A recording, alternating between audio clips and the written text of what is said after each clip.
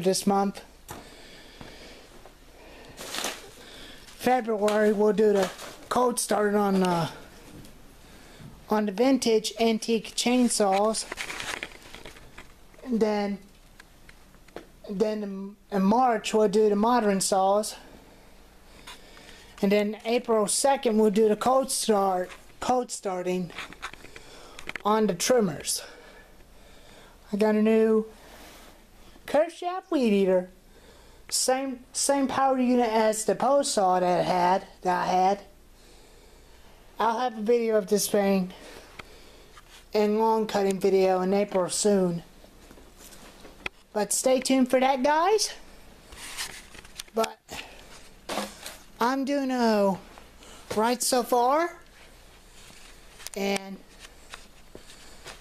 this March when the weather's warm, I'll go to the service station to get these cans all filled up.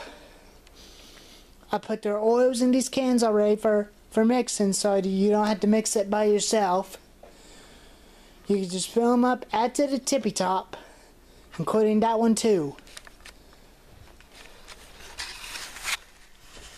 And I'll put some straight fuel in the 32-to-1 can, so that I can fill up these small cans and put fresh gas into my dad's four-lure, because it's been sitting that long. I'll get old fuel out of it and put some fresh fuel in it, maybe in this April after, when I get fuel into the cans. And then I'll put some fresh fuel into the lawn tractor.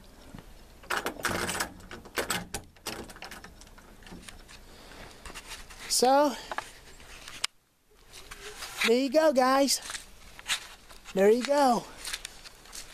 Like and subscribe to the channel.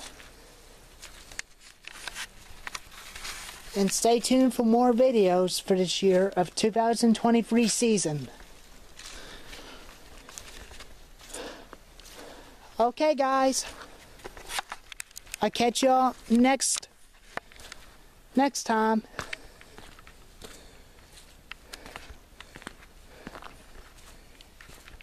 See you later, guys.